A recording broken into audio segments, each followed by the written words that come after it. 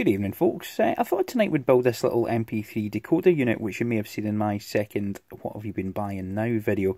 And I got this from AliExpress for about 70p, including free delivery to the United Kingdom. So I'll put I'll put the link to the product down in the description below, so you can check for an accurate price. Of course, with the pound fluctuating so much just now, it may be plus or minus 10p, something like that. But you know, you're going to get it for around 70p, something like that. Of course, for my American viewers, I know there's quite a few of you. You're going to get this for $1. You know, the dollars seems to be fairly stable, I think, just now. But yeah. Fairly cheap, and I thought we'll take a look at it and quickly build it. So, looking at the board, it's a single-sided board, and there's not a lot on it. We've got our micro SD card slot, we've got an LED indicator there for our power, a few passive components, and these two packages here. The top one, if I can bring this lens in, you see is a GPD 2856C. That's our MP3 decoder itself, converting the MP3 files into audio, and this anonymous 8-pin package down here. If you look at the bottom left and right hand corners, you will see that those are connected directly to the speaker output pads. So presumably this is combining both left and right channels to give us a mono or composite mono, if that's even a word or a term, audio output.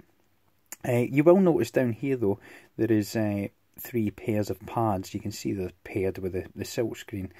So I'm presuming that those are, you know, play, pause, forward and back, something like that.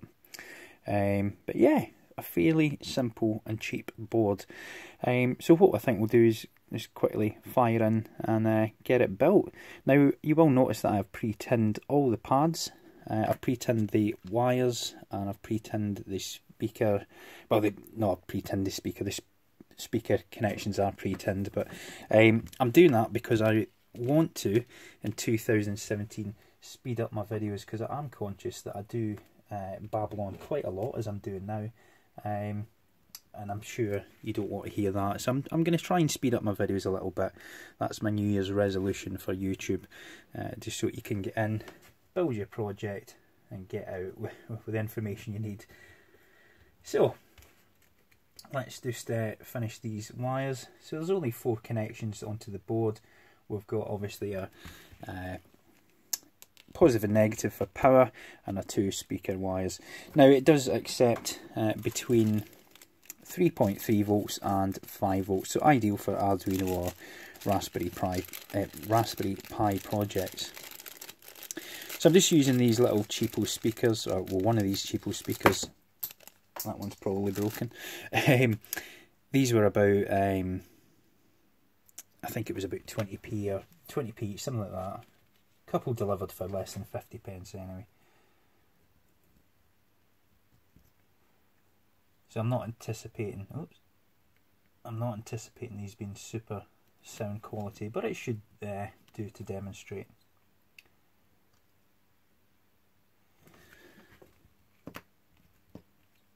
And there we have it. Probably the quickest build I've done. So, got the power supply set up. Set it somewhere in the middle, 4 volts. And we'll just connect it up. But before that, we will pop the SD card in. Okay, so it's one of those latching type, you know, the spring eject ones. So I prefer those to the friction type ones. So, let's power it up. Put the output on. Okay, so we've got a power light. Yeah, that's reasonable quality, even for that tiny, rubbishy little speaker. It's a 20mm speaker, I believe. Yeah, that's pretty good. Let's see what these actually do then. We'll try the middle 2 first. I'm just using these metal tweezers.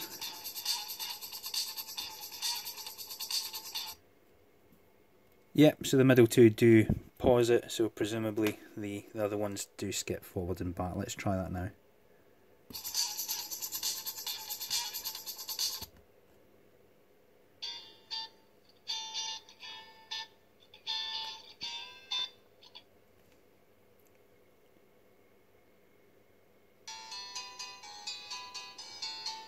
Yep, that works.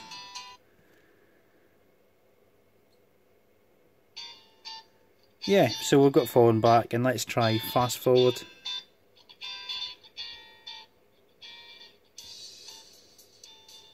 Ah, there's no fast forward. As you can hear, these are dual purpose switches or pads.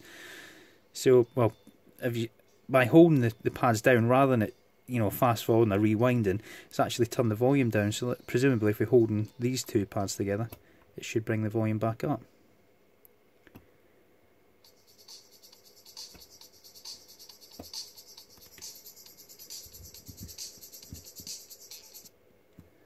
If we can get them two together.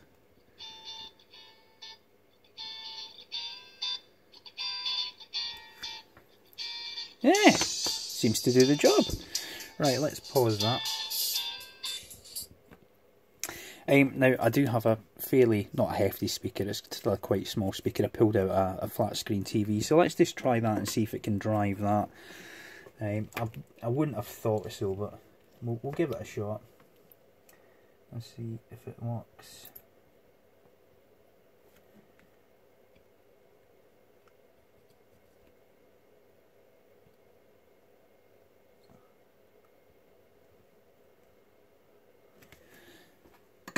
Right.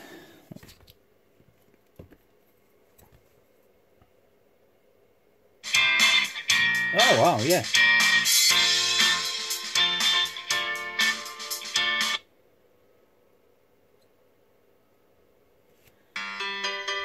Let's see, turn it right up.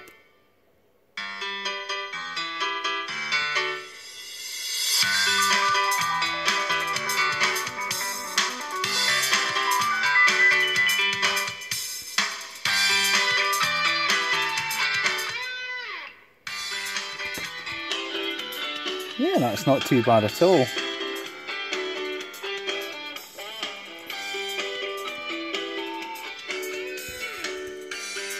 So that speaker it was driving there, that's an 8 ohm 7/10 watt.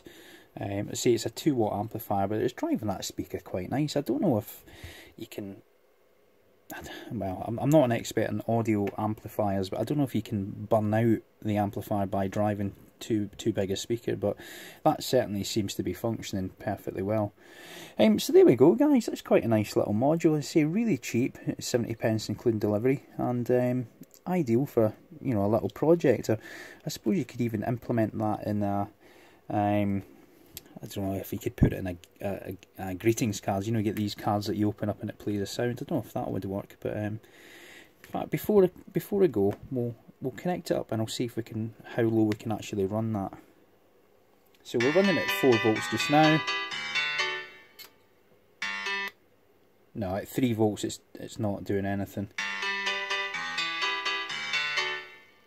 It is playing, but it's crackly.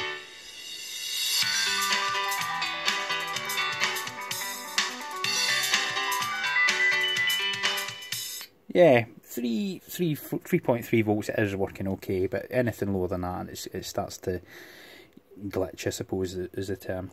Anyway guys, I am starting to ramble on and I promise not to, but there we go. That's a little MP3 module from AliExpress. Details in the description below. If you have any questions, please put them down, and if you enjoyed the video, as always, please like and subscribe, and I'll see you again soon for another video. Until then, take care of yourselves, all the best.